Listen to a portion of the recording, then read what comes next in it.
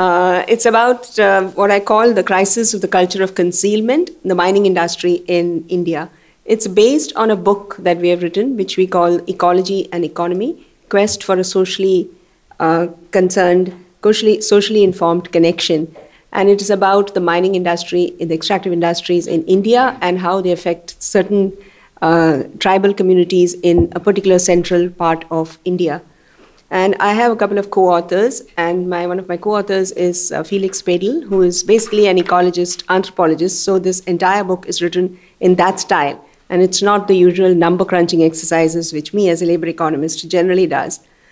But we got a very good macro pictures from the earlier 2 or 3 presentations that we saw, and we very clearly know that India is not an export-dependent country on extractive industries. It's nowhere in the first list of 15. It's probably not there in the next list of 15, and so on.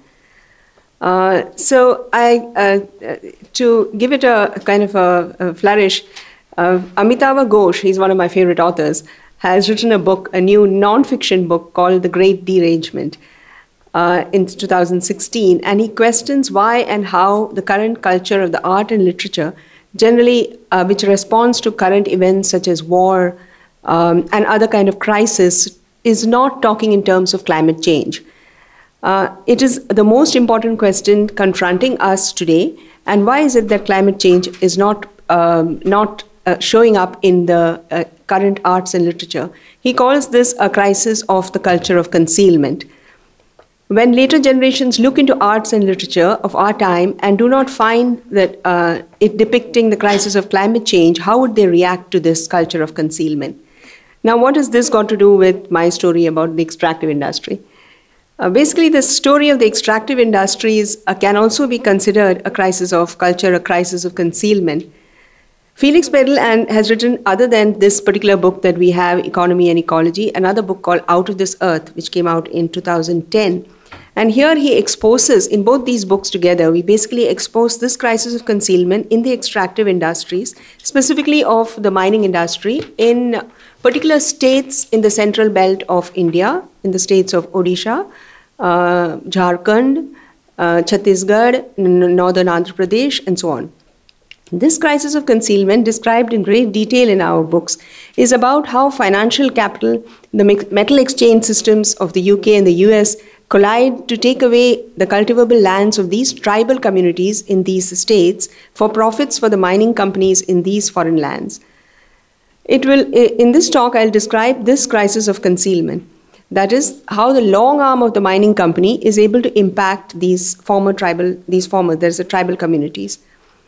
Who would believe that the mining companies in distant UK or USA would have an eye on and can actually create havoc in the lives of these communities? A rationalization of mining of land that were cultivable and belonging to the tribal communities whose livelihoods depend on that is this modern culture of excessive consumption and the dominance of the culture of the rich over that of the poor. India, on the other hand, has also enacted a number of extremely progressive laws which is meant to protect the environment and to protect these indigenous tribal communities. And it described these and how the mining industry and how the financial capital surmounts them with huge costs to the environment, to the ecology of that region, and to these tribal communities. This can be called really what has been called in a lot of literature called the resource curse. Now, bauxite is an aluminium ore, and it is a main source of aluminium. You saw that bauxite is not the main, India is not the main depository of bauxite, but it does have one of the most good quality bauxite in this particular region of the eastern Ghats of, eastern and central Ghats of India. And here, this is basically inhabited by this tribal community called the Khons, and that hills where they live, that is called the Khond Hills, which has this particular basic metal called condylite, which gives the name from this tribe, actually. So largest proportion of India's mineral resources are in these 3 poor states of India: Odisha, Jharkhand, Chhattisgarh, also northern Andhra Pradesh, small bits of that. And besides bauxite, 80% of the country's hematite, that is iron ore of exceptionally good quality meant for the steel industry, also exists in this region. And there are also coke deposits in this region. And this is the cause of a conflict between industry, mining companies, the finance capital, the government, against the tribal communities of this region, and this we call this crisis of concealment. It is a classic case of a resource curse. A resource curse spills into resource wars, and countries economically dependent on this for this export of primary products are at a higher risk of political instability and armed conflict. Does not necessarily refer to India, but to some of these other 15 countries that he was talking about. So in our book, The Ecology and Economy, we review projects on water, mining, coal, power, and aluminium. And it is clear that the methods of assessing the relative value of the environment, social and economic factors need refining. Some of what actually Alan Rowe was pointing out. Every project witnessed a conflict of interest and raised questions about the legal status of this human action. Our review has shown how closely entwined are the water resources with the mineral and electricity generation for the cultivation of these industries. Basically, it is the aluminum industry, the oil industry, the steel industry, and the coal industry. The aluminum industry and the oil industry work as a cartel, a non-formal organization that has a nexus with the governments at various levels of officialdom and involves collaboration between these competing firms to fix favorable prices. For mining companies, their starting point of value creation is getting ore at the cheapest price. They come together as a cartel along with financial institutions and powerful but hidden government interest in order to impose the cheapest possible prices for ore. What is driving the takeover of these community lands and resources and posing such a threat to the ecosystems in the process is the foreign investment itself, whether it comes as loans or as debt or not. Debt works in the same way at a macro and micro level, just the way in which the moneylender works towards the village to acquire the village lands. So do these international mining companies and the financial capital. Since 2000, and I really understood from Alan Rowe's presentation why 2000, loans to extractive industry projects arranged in the London and US have multiplied by about 10 times. And the IPO sales for these kind of companies by about 100 times. Speculation in metals trading, though through reputable mainstream banks as well as through hedge funds and private equity funds registered in tax havens, have mostly run from the world's top capitals and play a key role. Obviously, it is the price of metals which have been going up, maybe due to the consumption needs which are coming up. Aluminum industry is the most essential commodity for building all your cars, planes, and whatever. Mining and metal production has been progressively outsourced to other countries. And as resources get scarcer, a frenzy of investment pours into India and to other developing countries with precise aim of developing their resources, in quotes, meaning a free-for-all battle ensures between the companies and the individuals, Indian and foreign-based, to obtain rights to the country's precious metal deposits and the land, water, and coal necessary to process them.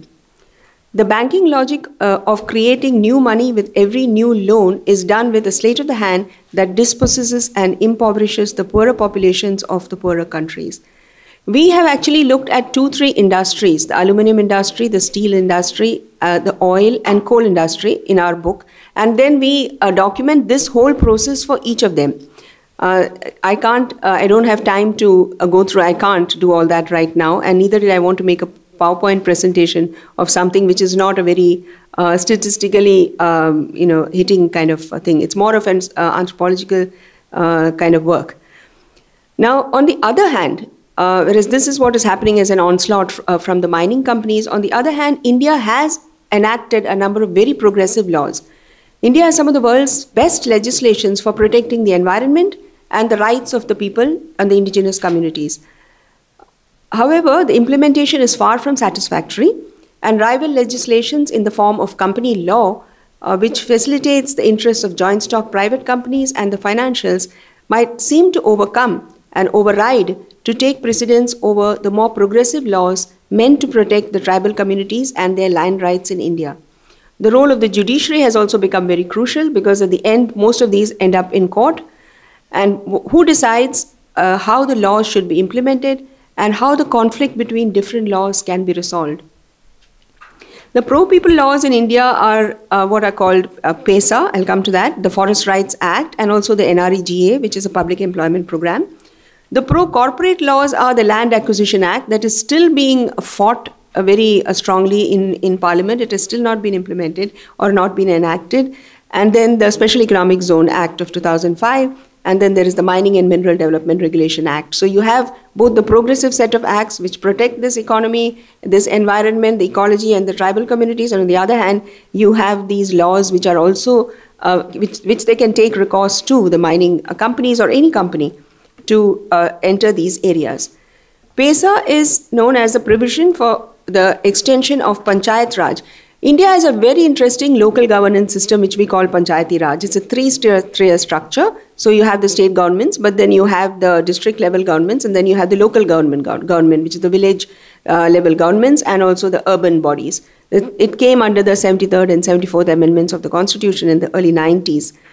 So this was not extended to these tribal areas because some of these areas are protected areas and they are not run by the states in which they are located. They are actually run by the government, central government, and that's called Schedule 5. So there are a set of areas, Schedule 5, which have these tribal communities, which happen to have these mineral resources, which are not under the control of the state governments, but are under the control of the central government. But this act allowed for the provisions of the this local governance to enter these Schedule 5 areas. That is what PESA is about. So PESA basically attempts to bring, and on the other hand, these tribal areas, these communities, these indigenous communities had their own laws, their own customary laws, their own ways of sharing the land and using the forest land. In fact, they're the better conservators of the forest than the forest department.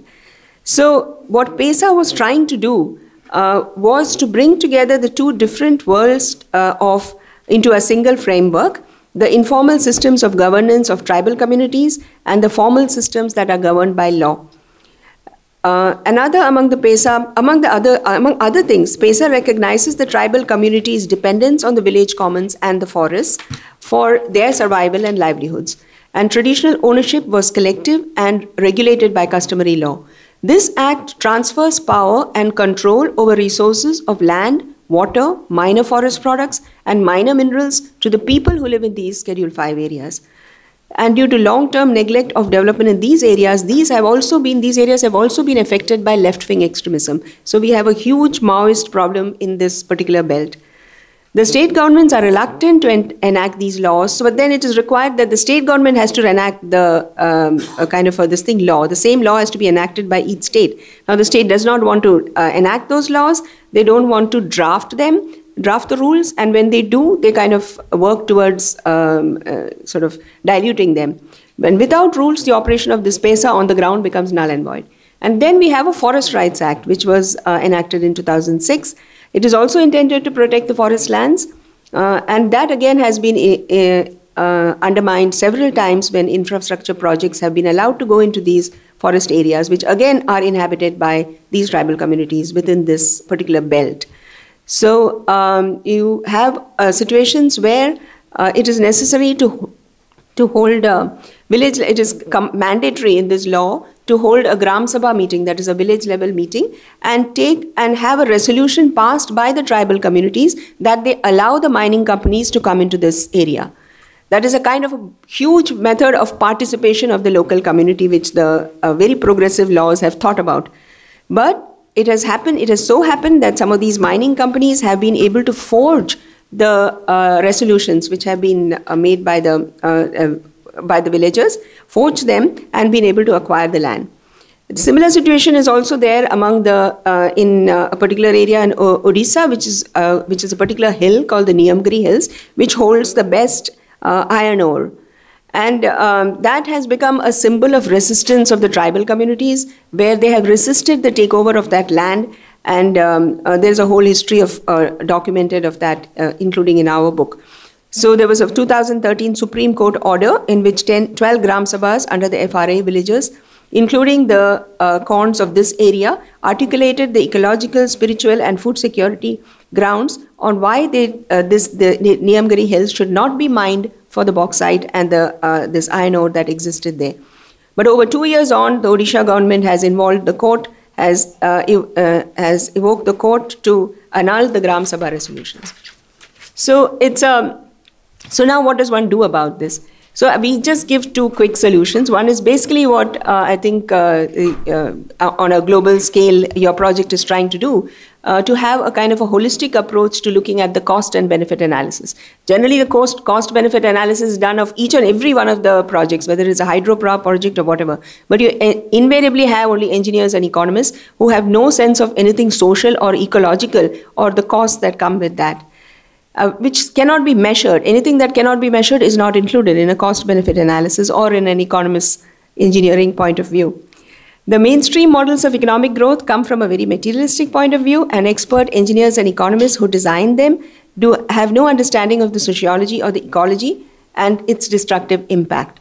A holistic approach would require that the costs and benefits are drawn on a balance sheet for every project, which would include the environmental and social costs, including the issues with regard to labor displacement of these communities and their livelihoods, and give a proper weight to the environment and social costs involved in this. A conventional cost-benefit analysis will focus only on the economic costs and tries to fix a financial value for the assets, that you have a net present value which is given to that. But a holistic approach would require that for each benefit, you also look at the social and environmental ecological costs. Just to give a very quick example, when you're looking at foreign direct investment, which is a benefit of the money coming into your country, fantastic, but then you're also buying up people's lands and resources. If you have company profits, it's also displacing communities on the cost side, and what the communities call flooding us out with money and violence. Government revenue, taxes and royalty, it's not a big thing in India, but still it's coming in from these things. But on the other hand, you're giving huge subsidies of electricity and water and basically taking away these resources of electricity and water, which could have gone into other industries. It could have gone to agriculture. But instead it comes into these aluminum and steel industries and so on, and these extractive industries. You are stimulating growth, but on the other hand, you have the environment, water regimes damages, you have pollution, you have greenhouse gas emissions, and so on. You say that your reforesting and plantation are the benefits which are coming, but then you have actually lost the primary forest. You have lost that biodiversity. That biodiversity can never be replaced. That biodiversity came into being there over 200 years, and they just simply cannot be replaced by reforestation. And then you have corporate social responsibility, which is doing much for the community there. But what have you done on the other side? You have actually divided the local communities. They have lost control over their land. They have lost control over their labor, and they have lost control of their environment, and the ecology has been destroyed. This is the culture of concealment that we talk about in our book. And none of this is happening. There is a major reality gap. The holistic approach gives us a non-economic costs and benefits borne out by this community. And in this book on Out of This Earth, we look at this for each of these industries, how it is possible to arrive at a holistic cost cost and benefit estimate, say for the aluminum industry, for the steel industry, and so on. And similarly, the implementation of the second method of doing it is, of course, to implement the fantastic laws that we have put forth in India. The Forest Rights Act, if it is implemented in spirit, it will take the forest dwellers into consideration when it talks about these mining. Is there any way to mine in a rational fashion instead of acquiring all the lands and destroying all of it at the same time? This would also mean that you are admitting the knowledge base of the local communities that interact most intimately with the forests and value their decision making. In a 2013 Supreme Court order observed, we have realized that the forests have a best chance to survive if the communities participate in their conservation and in their regeneration. Further, if nurturing seriously at an institution of local governance, the Forest Rights Act mandated Gram Sabhas can be a vital mechanism to outline the full costs and gains of mining, and more crucially, how these can get distributed.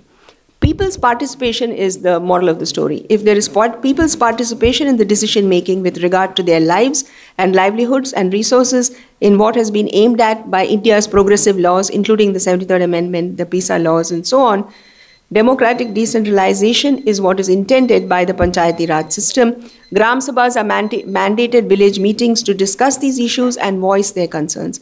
If this PISA, which is extended to the tribal regions, mainly in the central Indian belt, FDI in mining and the government complicity in it is making a mockery of these progressive laws meant to protect the rights of the poor clients. So I just present what is a slightly offbeat view of this. And of course, the question posed by Alan is, do you allow these things to remain below the ground? Well, maybe to some extent. Thank you.